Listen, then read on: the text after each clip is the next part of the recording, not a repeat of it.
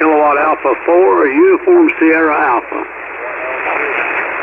Uniform Sierra Alpha, come back with your call sign slowly phonetically. Back with your call sign slowly phonetically. Roger, roger. It's Kilowatt Alpha 4, Kilowatt Alpha 4, a Uniform Sierra Alpha. The name's Frank.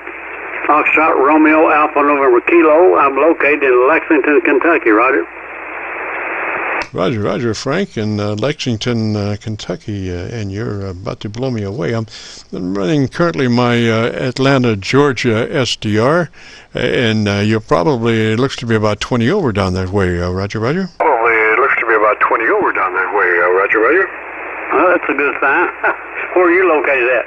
I'm located up around Louisville. I'm just across the Ohio River from Louisville in Indiana. Roger, roger.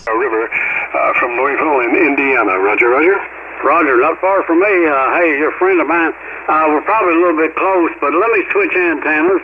I just put up a new vertical a few days ago. I haven't got it completed yet, but I got it partial way up, and I'm going to cut it off.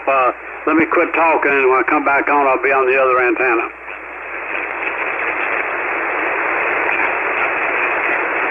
Okay, I'm on the other antenna now, so tell me what's doing. All right, doesn't seem to be quite as hot as the first antenna. That's as it goes as far as Atlanta, Georgia.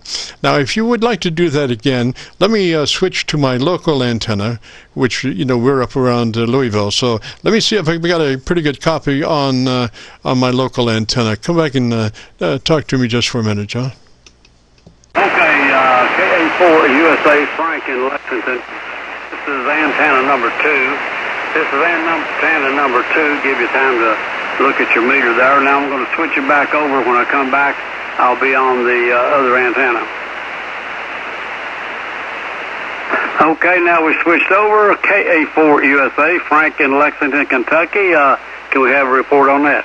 Yes, sir. That antenna is about 4 dB hotter than the other antenna as it relates to me in Louisville. So I'm on my Louisville antenna, and let's see, what am I? I'm on a zero targeted 10-foot vertical magnetic loop. And like I say, that antenna that you were on last was about 4 dB hotter than the antenna before that, as it relates to Louisville. Roger? Roger, and that's normal because, like I said, you know, the vertical is usually better for a little bit longer distance. I'm usually better for a little bit longer distance. I still got a bunch of, but it's doing what it's supposed to be doing, I think. Yes, sir, Frank. Well, I just went around my SDRs, and you're hot everywhere. You are hot all across the country, from Arlington to Georgia to Pennsylvania to Rochester. It's just hot, Roger. Roger, roger. Well, that's not always bad, is it? Absolutely not, Frank. Just beautiful. What radio is it you're running, sir? I'm running a FTDX-10. I got a little bit of I do things a little bit funny. I don't believe in owning something if you don't use it, okay? And what I mean by that is that I'm on an FTDX-10 now. I use it on a 40 through 6 meters, and I drive a ACOM amplifier about 700 watts right now.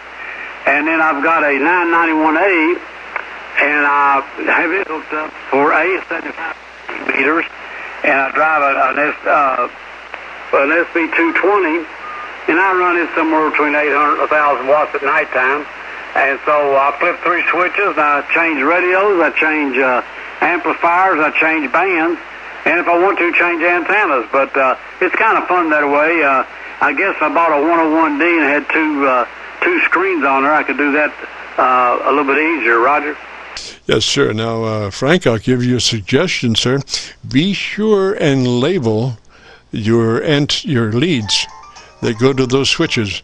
Be very careful and deliberately label those so you don't get ever confused.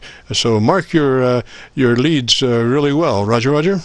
Roger, Roger, yeah, because that can easily happen, like I said, you know, after you get our age anyway, but I'm still pretty sharp, but a little bit of negligence, you could do some big trouble, but it's fun just to do that, flip those 3 switches, you know, and change bands, radios, and amplifiers. So I have a little fun with it. I like to experiment around stuff like that. Yes, sir. Yes, sir. That's the neat part about it. When it's right, it's just beautiful. I have my main receiver is set up so that I can run my dipole antenna plus these three vertical magnetic loop antennas, and but it also has to have a lockout so that some of these antennas are disconnected when we're transmitting. At least we have problems with RF coming back on the receive antennas and doing some bad things. So we do mute those antennas when we transmit. Roger? Roger, Roger. I switched back over to the vertical, so it probably dropped down a little bit. Does the audio sound pretty decent on both antennas? Yes, sir, and your audio looks to be about 3 dB dynamic range, which is exactly what we normally shoot for, which means that your average percent of peak modulation is running between 80 and 85%, so very nice there, and your audio EQ curve is very intelligible. Not a bunch of stuff down the bottom end, but, you know, it sounds very intelligible. Roger? Roger. Well, I've got both of those. That's something else like that. I guess I'm both of those else like that. I guess I'm a little different. I got both those radios set up the same, and I've also got two different mics, but they're the same mic. I use the Yaesu M90 equipment, if you can, and so I've got two studio mics on, if you can, and so I've got two studio mics on booms for two different radios. So I like this. It's just a fun thing. Yes, sir, Frank. Thing is, you want to be sure that when you switch mics, you know, not all mics are created equal or the same, and sometimes when you switch mics, you need to go to your ALC and double check real quick the audio level on your ALC, which, you know, we can do that. You know, first we suggest running about a 3 dB dynamic range compression, about a number 3 on the compression, something you'll never really hear on the air, but it helps us get to that 3 dB point at the end.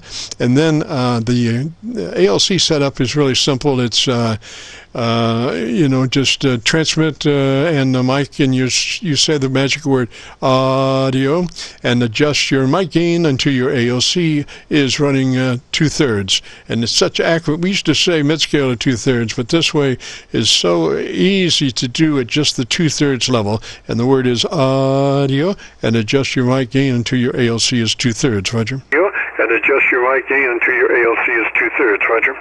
Roger. Yeah, that's what I do. And of course, on the 991A, I have to turn it up a little bit to get the ALC where it's supposed to be. I mean, there's some fine tuning, even though I use the same microphone. Yes, sir. Well, like I say, your audio is just beautiful. 3 dB dynamic range, 80 to 85% average peak modulation. Roger? 80 to 85% average peak modulation. Roger? Roger, Roger. I'm going to let you go. I don't want to tie up your net, but I want to get somebody on there that had a pretty good ear on them and know a little bit about it and see what those antennas were doing. And I'm going to be happy with the vertical. Like I said, I got to put me down some more radios, but I'm just on the beginning stage. Roger, Frank. I just was tuning around there trying to get you back on my local antenna, and you ceased transmitting about the time I got back there. So anyway, we'll be posting this recording up on YouTube by noon tomorrow. So if you go to YouTube and do a call at a search for Kilo Charlie 9 Victor, Kilo Victor, followed by the word logbook, it'll take you right to this recording. Roger? Roger. Thank you so much. And you have a good day. You're doing a good job, and you're appreciated by many people, I'm sure. So thank you again. 73. Kilo Alpha 4, a uniform Sierra Alpha. That's not a vanity call. It's issued in 1972. Excellent, Frank. Beautiful call sign. 73. This is the Friday afternoon QSO-VLOG net. My name is Jim. If you have a radio you want to check out, give me a shout.